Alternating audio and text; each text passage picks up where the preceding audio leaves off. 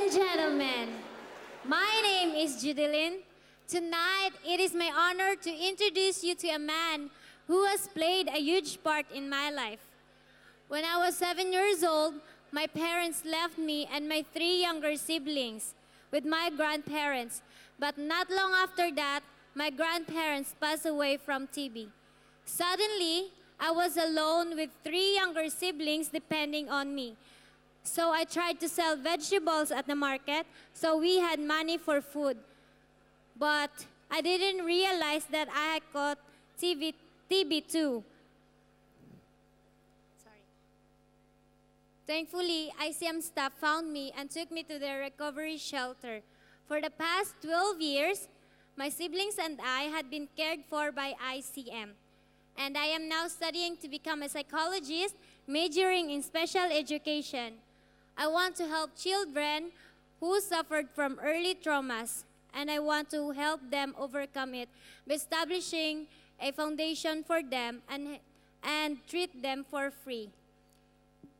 Last month, we had our white coating and pinning ceremony, which means we are now qualified for our internship program.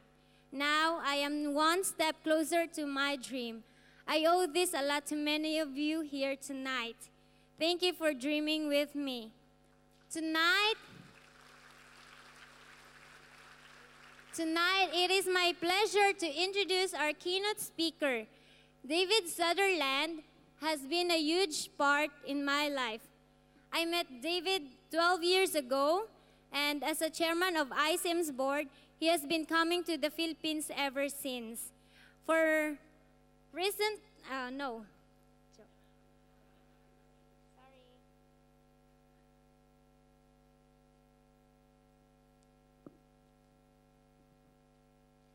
most of that, he was a managing director of Morgan Stanley.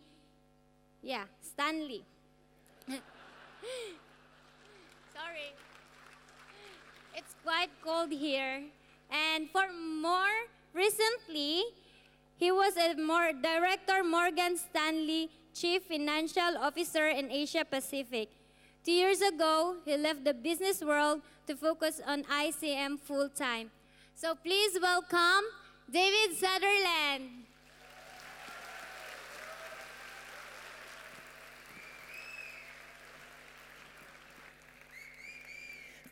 I'm just glad she didn't say Goldman.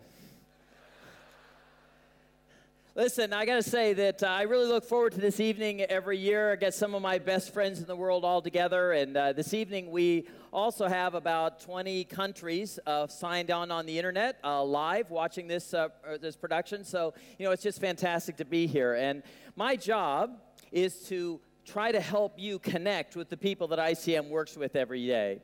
But that's not an easy job, because here we are in this great ballroom with, great experiences, and we're, bidding on prizes, and, we're all dressed up, and maybe you came from a stressful day at the office, and maybe there was a lot of, problems with the kids at home or whatever. There's probably 100 things on your mind right now, and as you walked in, probably ICM wasn't one of them. But this evening, my job is to try to help you to grasp the life that millions and millions of people go through when they live in ultra poverty. What does that really mean? So let me ask you to do this. Tonight we're talking about dream with me. Can you just imagine with me a story? Imagine that you were born in a rural island surrounded by sugarcane fields. Imagine that your father is a farmer and you grow up with the rhythms of the field dictating the rhythms of your life. In seasons of plenty, your family has enough to get by, but just barely enough. But in times of drought, in times of harvest seasons, then there's just no food. There's not enough to be around. You were the 7th daughter out of 12 children, and all of your older siblings have dropped out of elementary school. The boys, they are working as farmers, and the girls have all married and started having their own children. And when you're a child, you promise yourself that this will not happen to you, that you will do something different. And so every day, whether it's sunny, whether it's rainy, whether your family has enough money to feed you breakfast or not, your determined little legs carry you off to school. And that determination pays off. you become the very first child in your entire family ever to graduate from elementary school. And on graduation day, your heart is brimming with pride and success, and you're thinking about all those aspirations. But not long after that, then one of your brothers gets ill, and he gets seriously ill. And as his condition worsens, your parents, they have problems. They can't afford to take him to the doctor, but it gets worse and worse, and they have no choice. And so they borrow some money to try to save his life. But it's too late, and he passes away anyway. And of course, your parents are crushed. And but not only are they crushed, now they are in debt as well, because they had to borrow money for his coffin, and they had to pay for his medical bills. And now in your family, there is no more money for food. They can hardly afford to feed you, so they can't afford to send you to school. And as you say goodbye to your brother, at the same time, you say goodbye to your dreams, because suddenly you are a child no more. And from then on, you help your mother at home. You carry the heavy buckets of water. You take care of babies. You see your life stretch out before you with no end in sight. And then one day you meet a boy, and his name is Levi. And you have a lot in common, and you fall in love. But nobody ever really told you how babies are made. And the next thing you know, you are pregnant, and you're expecting a baby of your own. And to survive, you have to work with your husband in the sugarcane fields, even then you're pregnant. And it's back-breaking work, and you become dangerously thin as a result. And your husband is scared that you're going to lose your baby. But miraculously, your baby is born, and the baby is healthy and strong. But now it's up to the two of you, who can hardly provide for yourselves, to also provide for this little girl's life. And so you go back out into the field in the heat of the sun, and you work more. Now, fast forward 20 years, and now it's a storm, and you're woken up by the winds and the heavy rain. And 6 of you are sleeping in a tiny little room. Thankfully, there's no damage to your house from this storm, but because it rained yesterday, your husband couldn't work, and that means that there will be no breakfast for your family this morning. And your heart breaks as you tell your 4 children that they won't be able to go to school today because you have no money for transport again. And as your son looks into your eyes, you can see that he is losing hope. And you see in him that the desires that you had when you were a young child. But you know that really he just needs to grow up, and he needs to understand that people like us, we can't dream like rich people can.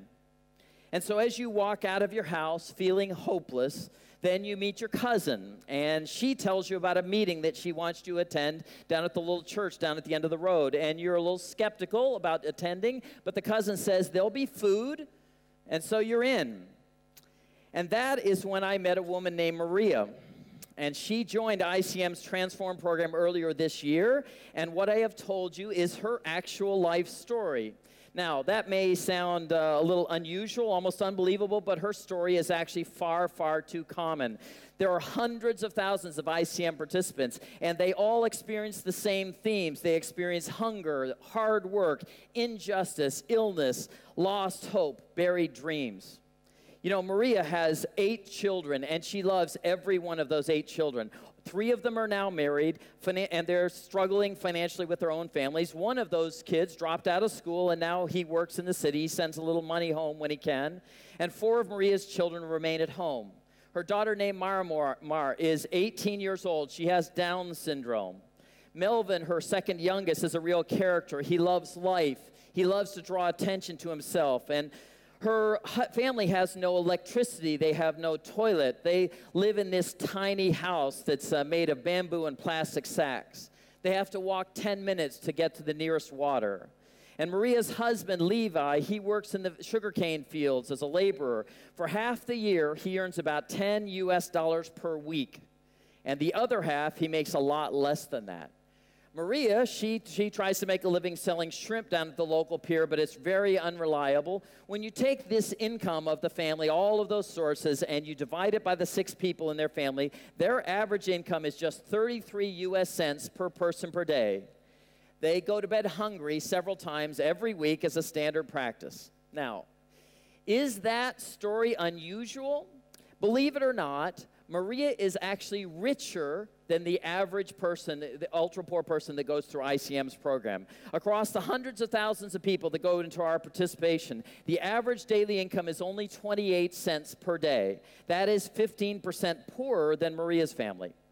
Now, most ICM participants, they live in cramped homes. What does that mean? In Hong Kong, we think we have cramped homes.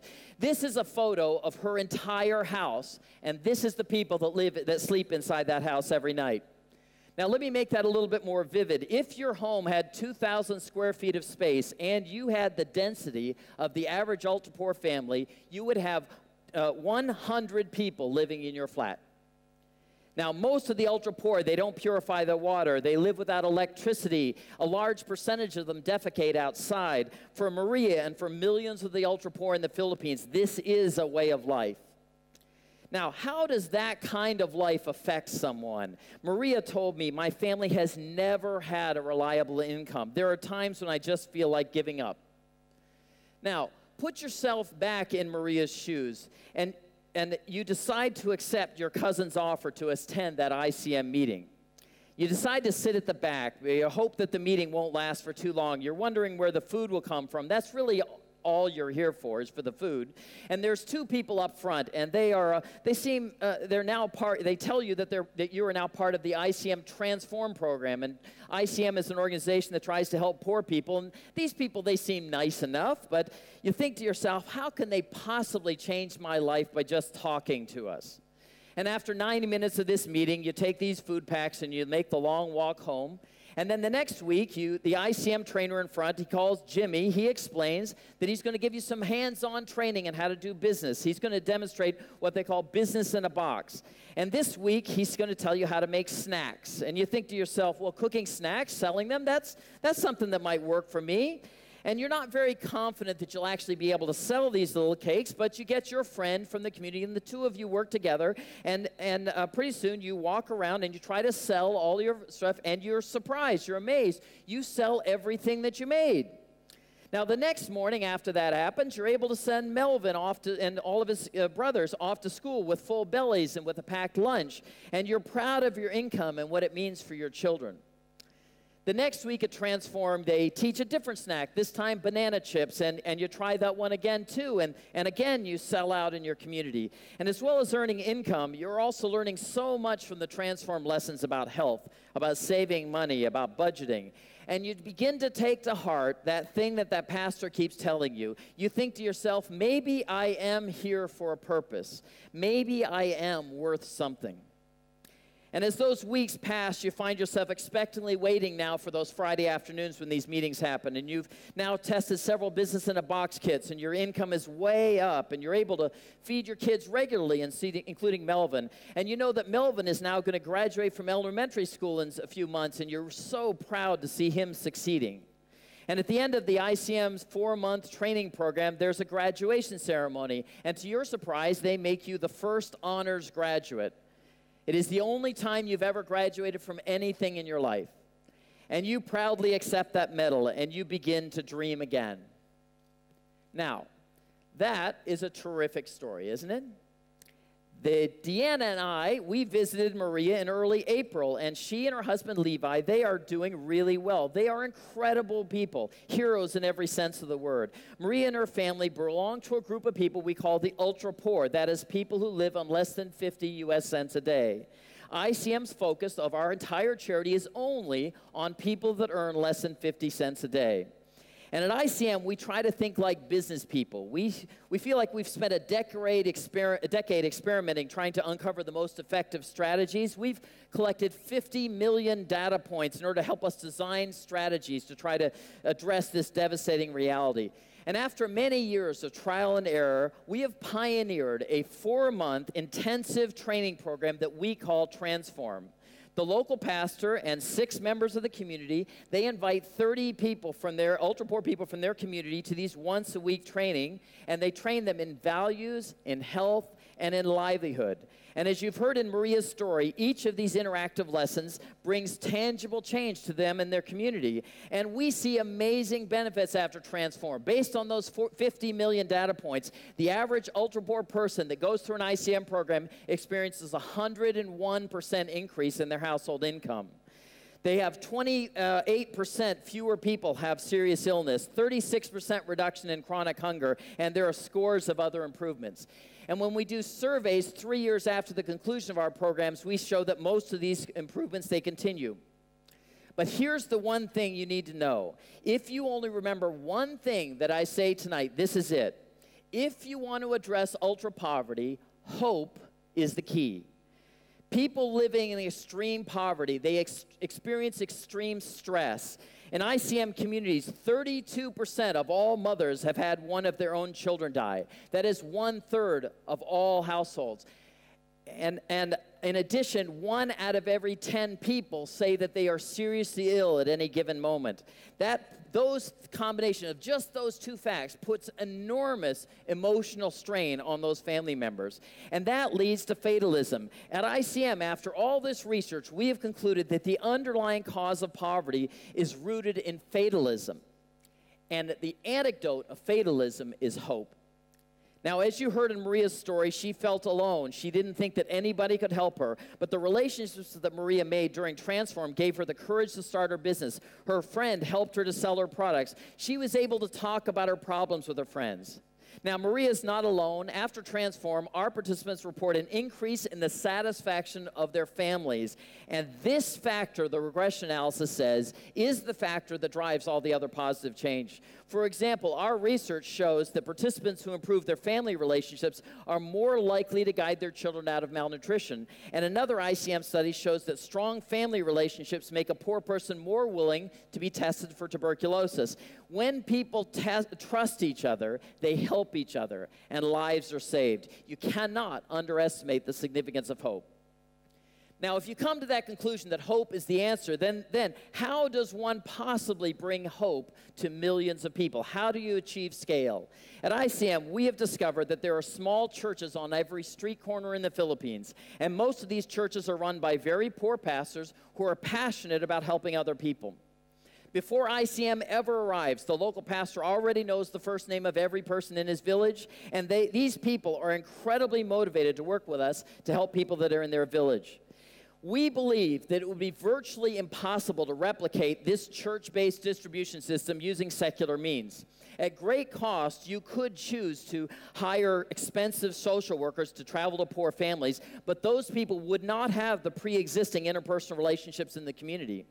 ICM focuses its efforts on 1.7 million people. Those are the ultra-poor people, and they live in 17 provinces in the Philippines. This is a stunning number. In a few months, ICM will graduate its 750,000th person through our Transform program.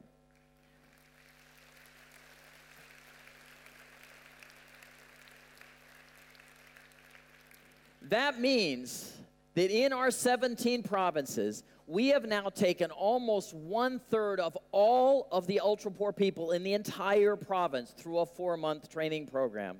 That is astounding.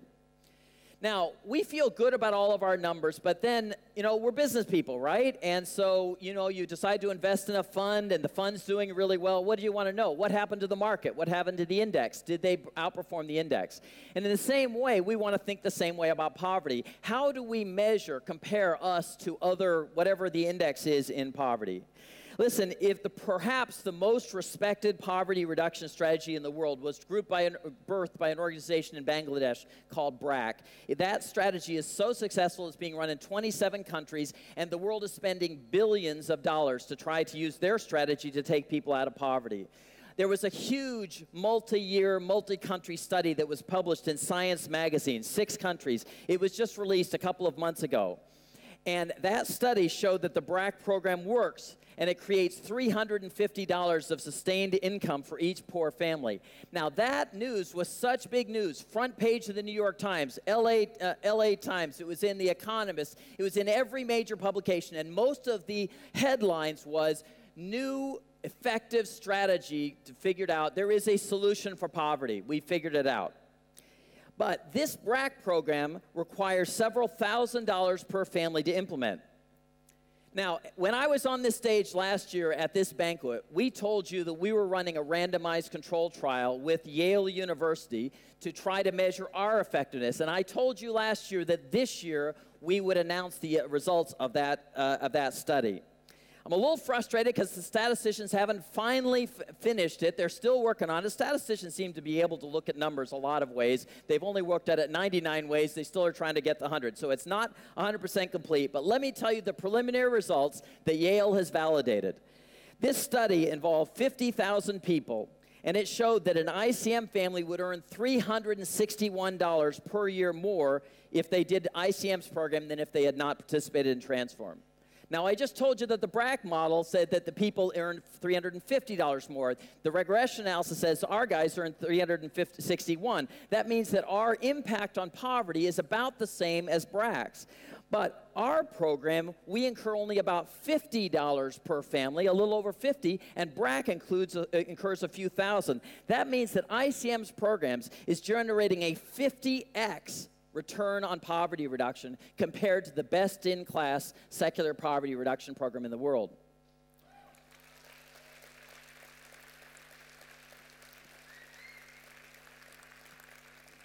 That's pretty good numbers, right? Listen, it is astonishing that ICM is able to deliver our program for $50 a family. People think that, when I talk to secular people or to people in other countries, they say, it is not possible. How could you possibly do that? When we do it for $50 per family, when there's 5 people in the family, it works out to about 10 US dollars per family member. That's not $10 per month. That's not $10 per year. That is $10 period. That's all. Now, how can we keep those costs so low? Let me give you just one example. A few days ago, I asked our Philippine staff to send us photos of their journeys to help poor communities. These are actual photos taken of actual ICM staff getting to actual ICM communities. And these are real-time photos. They were all taken this week. There are no expensive Land Rovers here. Jimmy and Gemma, they traveled to Maria's community in a van just like this, usually with 5 or 8 people in that van. They did 3 hours there, 3 hours back on the same day, and they did that every week for 4 months. And every day, Jimmy and Gemma are in that van going to some other remote community. That is extraordinary commitment. These ICM trainers, they endure incredible hardships in order to help other people. And they want to stretch your donated dollars as long as possible. Now, in Hong Kong, I have heard a rumor that some people seem to believe that ICM is a rich charity, that we don't really need any kind of money. Let me tell you, that is not true. In the last few years, ICM has gotten larger, but we have no excess resources at all. One of the hallmarks of the way we run our program is that we don't leave any money on the table. We don't have some big bank account with a lot of extra cash in it. Historically, every dollar that you have donated to ICM has gone straight to the poor. Every single dollar, not sitting in a bank account. That means that we scale the number of communities we serve in direct proportion to the amount of donations that we receive. Last year, Nick and Jacqueline Norris, they made a donation, and their donation was the reason that we were able to go to Maria's village. But these facts that first, our budget has no excess in it, so it's not easy to cut our budget. And secondly, that we operate without a cash buffer, that has meant running significant risks for our organizations. And this year, the donations didn't come in quite as quickly as we expected. And as a result, some of our ICM staff had to defer their salaries until after this banquet. And we faced the real possibility of disrupted programs. We're much bigger, but it has been stressful. It has been no fun at all. So that means that ICM's board has decided to try to be more prudent. And so that means the budget that we are operating in this year right now is actually smaller than the budget that we ran last year. Now, that is good news for ICM's financial health, but it means that we need to turn away some poor people that actually need help. And that, honestly, is a little emotionally exhausting. Now, thankfully, our randomized control trials that we were talking about has already led to our model starting to be approved by some large funding institutions. This month, ICM signed its first ever grant with USAID.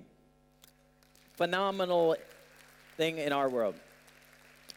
It was the smallest grant that USAID ever gave in the Philippines, but it's the first one and it gets our name on the board.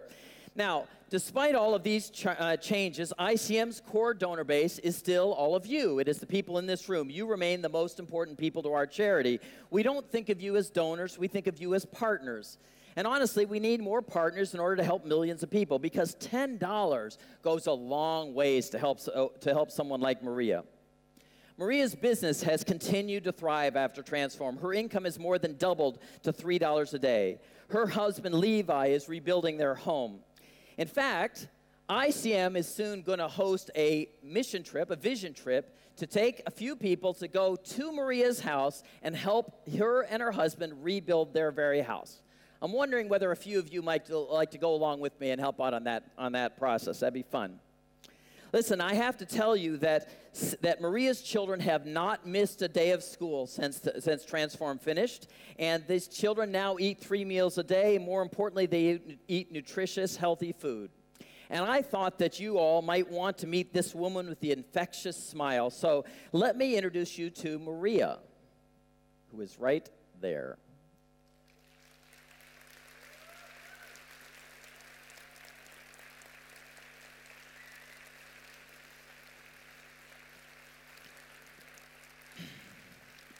Listen, Maria took a long trip in order to get here. Only a couple of days ago, she was in her own home, and then she traveled 45 minutes across some very, very isolated places to get to the big city of Escalante, which has a couple thousand people. And then she went a few hours on the road to Bacolod, a city of 500,000. She spent the night in Bacolod, and then she took her first plane ride to Manila, and then she connected to her first international flight to Hong Kong, arriving late Tuesday. So, would you welcome with me, Maria?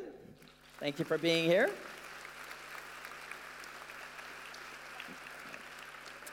And this is Carol, and Carol works for ICM. So I just thought I would ask Maria a couple of questions, and Carol could translate for us. So, Maria, can you tell us a little bit about how ICM has impacted your life? Dako gyud ang epekto sang ICM sa kuha nga nakatabang sa pag-usab sa akong kinabuhi. ICM has a great impact to me, and I learned so much from it that it changed my life. O nakatabang sa pagluto, sa pagbaligya sa potato cheese, banana chips, nga maoy makahatag sa panginahanglan sa akong pamilya. Through cooking and selling banana chips and rice cake, it helps to provide the needs of my family. So when she graduated from ICM's Transform program, she had developed a fair amount of hope, and she decided to embark on a lifelong dream. And so she decided to try to get her high school equivalency exam. So for the last 10 months, she's been in a class, and next week she will get her graduation from high school. So congratulations for that.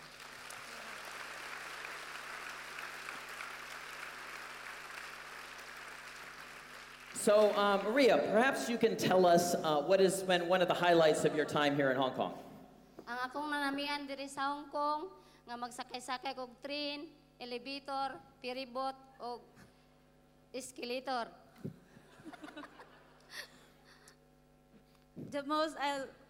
The things I love here in Hong Kong that I got a chance to ride in a ferry boat, in a train, escalator, and elevator.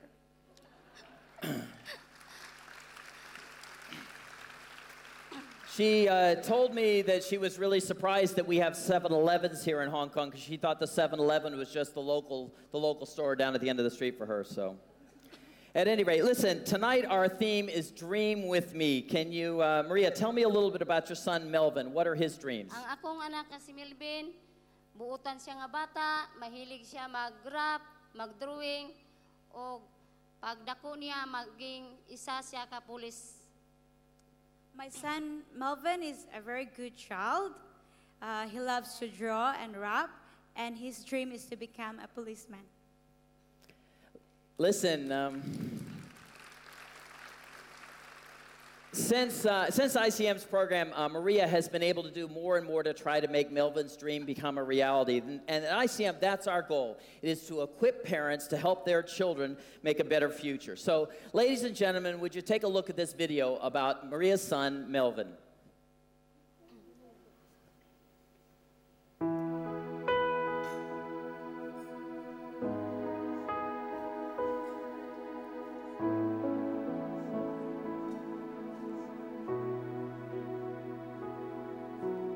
My eyes are lifted up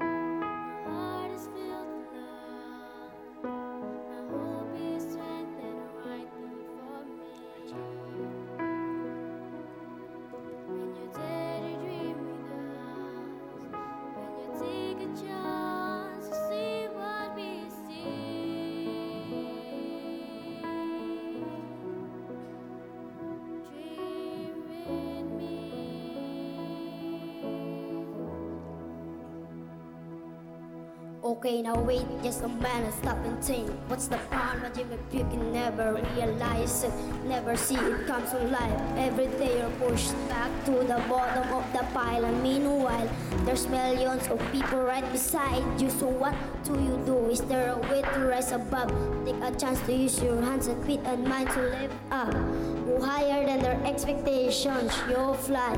Start with education, yeah.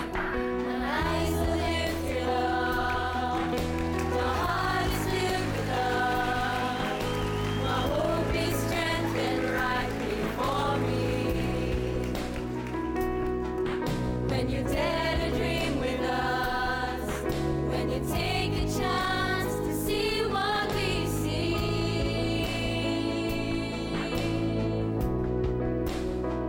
Dream with me. Confronted every day with the hard, jarring challenges of life. They get in the way and make you feel like there's no point of even trying. When someone comes beside you and opens up their lives and gives you hope, well, there's really no way to describe that what kids like me dream of, in need of a voice to speak to us and tell us that there's someone who believes in us. So come and dream with us, and you will see we'll make a life worth living.